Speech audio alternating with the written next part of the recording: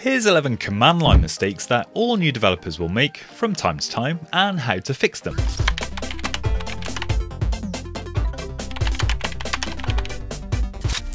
So this first one is something we've all probably encountered before.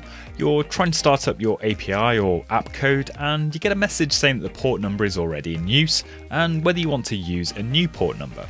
But ideally you really don't want to use a new port, as you might have some other local code like an app or an API that's relying on using that existing port. If you can find the command prompt where the existing app is running, then you can just stop it with Ctrl+C or whatever your shell's keyboard shortcut is, and the port should be released.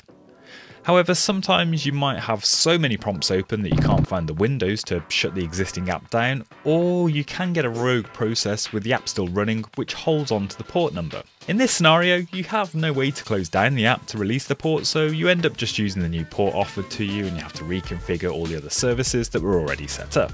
But there's a way that you can find the elusive running process and close it down to release the port. First of all, use the list open files command to find the process that is using that port. This will give you some output that looks a little bit like this. Then you can just kill that process by using its PID to release the port. Or if you want to look like a total badass command line ninja, then you can just use the PID number from the result of the lsof command and use it directly with the kill command. Now we should find we can start our app with our preferred port number. I don't want Windows users to feel left out here, and there is indeed a similar set of commands that you can use on the regular command prompt in Windows to do the same thing. On your Windows machine, pull up your command prompt and use the netstack command piped into the find string command to get the process ID, and then it's just a case of killing the command as we did before. You can see there are various different options that we're passing to these commands, and it's important to know how to find out what these are and what they all mean. Okay, so it's pretty easy nowadays to look stuff up on the internet, but it's so much quicker to use some of the built-in help that's right there in front of you if you know how to get to it and look at it properly. For example, let's take a look at the scp command, which is used for transferring files to a remote machine securely. If you just type the command in the command prompt, it will give you some usage info, but as you can see, it's not very helpful and we don't really know what all of those options mean. So we can use the man pages tool to get more info about how the scp command works. But there's an even better way to find exactly what you're looking for. You can combine the output of man pages with search tools like grep to only return the specific things that you're interested in. For example, if we wanted to know how to recursively copy directories with scp, we can use grep to find the option which lets us do this. Pro tip: use the -i option when using grep to make your searches case insensitive to help you avoid missing things that otherwise might not have been picked up. The takeaway here is that you have lots of information right in front of you and you don't always need to look things up in Google. Of course, man pages doesn't work on the Windows command prompt, it just doesn't have that built-in help like other command prompts do, so it's important to be aware of which environment you're working in and what capabilities it has. So it might seem pretty obvious which command prompt you are using or should be using depending on your operating system. If you're using Windows, you're using the command prompt or PowerShell. If you're using macOS or Linux, you're using bash or ZSH or fish or dash or one of those. But for new developers, where the command line is still a bit scary, using a command not supported by the prompt you are in and getting an error can be confusing and frustrating. Bear in mind too that the command prompt you are using can change based on what you're doing, like if you're connected to a remote server, or you're using the git bash prompt or Ubuntu subsystem on Windows, for example. So to clear up which command prompt you are actually using, you can run the following command: echo $0. This will give you the current shell that you are using and help you diagnose why your previous command didn't work. Talking of previous commands, this leads us on to the next mistake new developers make. You should be able to go through the history of your commands that you've previously entered into the command prompt by using the up and down arrow keys. But if you're looking for a command that you used a while ago, then this might take a long time, and you need to keep an eye on each command that's popping up, checking each one in turn.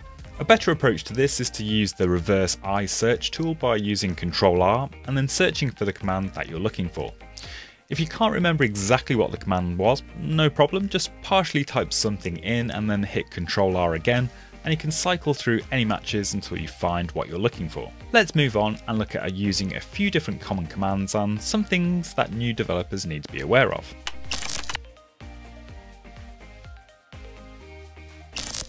You're probably familiar with the ls command to list files in a directory, but sometimes you might want to find out which files are taking up the most disk space in your project.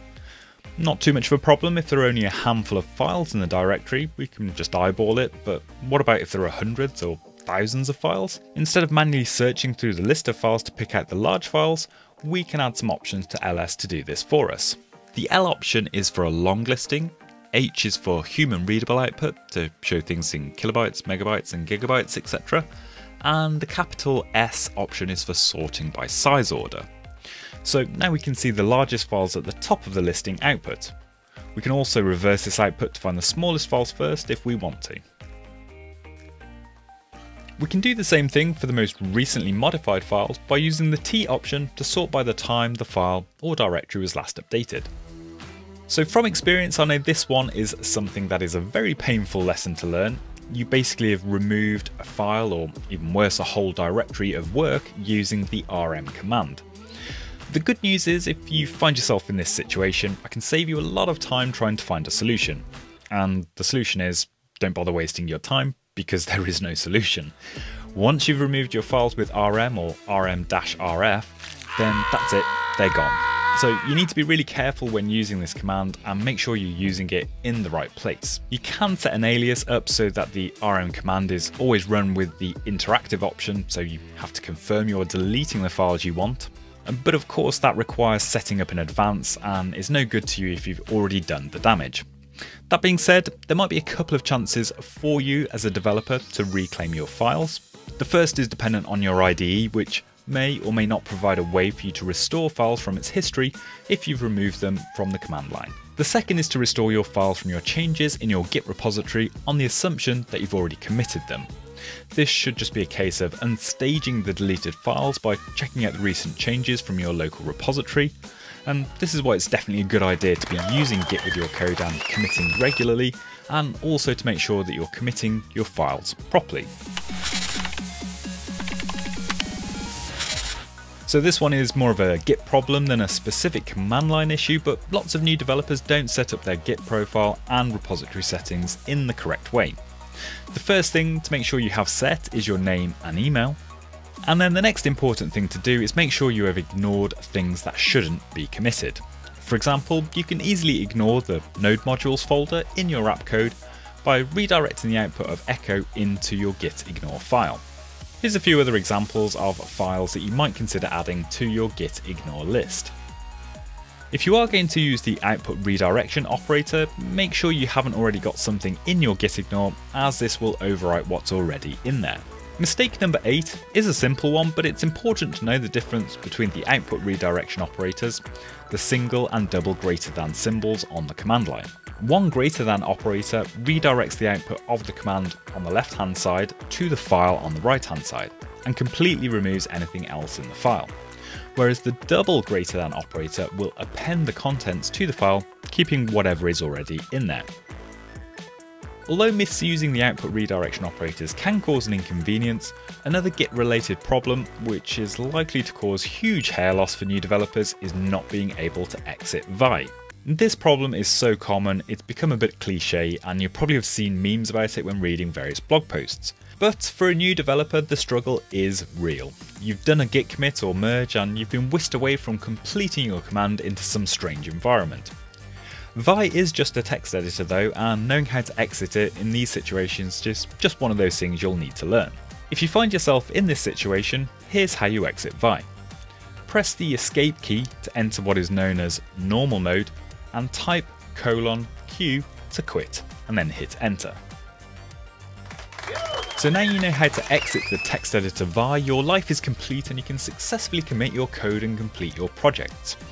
Of course, a much more straightforward text editor is Visual Studio Code, and it's quite handy to open this directly from your command prompt when you're running other commands. As your experience on the command line grows, you'll probably find yourself setting up your projects directly on the command line, using makedir or similar to get started, and then you'll probably want to dive straight into VS Code to start coding.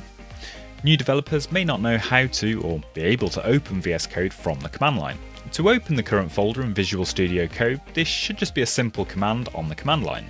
But if you've installed a different shell or its path isn't configured correctly, you might get a not found error or similar.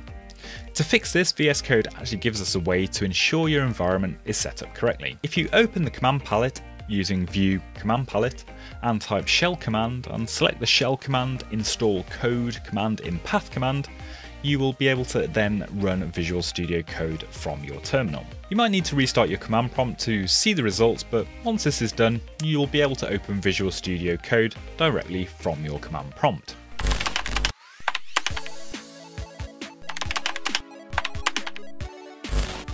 Once you've started to work on different projects, you're most likely going to be running Node.js in some way to either build your front-end code or create node-based APIs. Whilst a lot of tutorials will recommend installing Node.js directly from their website with one of their release packages, it can quickly become out of date, as the release cycle for Node.js is quite frequent.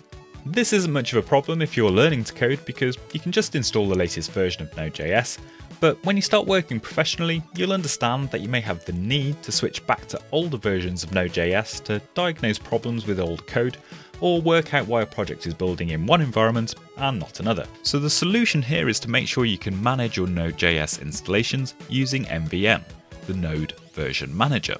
This will enable you to get multiple Node.js versions installed on your local machine and switch between them easily. You can get MVM installed by following the instructions on their GitHub repository, and Windows users, don't fear, there is an MVM for you too. Once installed, it's simply a case of installing the version of Node.js that you need, and you can install as many different versions as you need, and you can switch easily at any time by using MVM use. Talking about environments, one last mistake new developers make is connecting to their services using the root user all the time.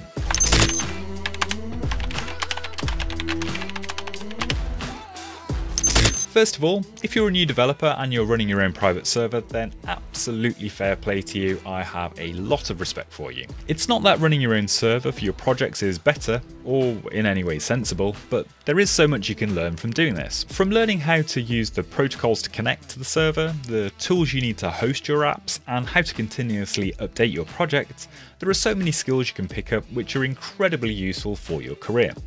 But if you're going to run your own server, you should be mindful of security, and one of the most common mistakes new developers make is to log into their server as the root user all the time. The problem with this mainly is that you don't want to be logged in as the root user to your server and accidentally update or delete something you didn't mean to, but also having escalated privileges in your session increases the risk of malicious things from happening to your environment. The solution to this, of course, is to create your own user account and use this to access your server. This way you can limit the bad stuff other people, and you, can do when remotely logged on. To create a new user, you can use the user add command. The -m option just makes sure the user has a home directory created when creating the account, and then what you'll want to do is set a new password using the password command. An extra tip here as well is you'll probably want to add the user to the sudo list so that they can perform some tasks with elevated privileges, and you can do that using the user mod command. Of course, all of this is only possible if you still have some kind of access to your remote server, so here's one little extra mistake that new developers who are brave enough to run their own servers can sometimes make, and that is losing root access to their server.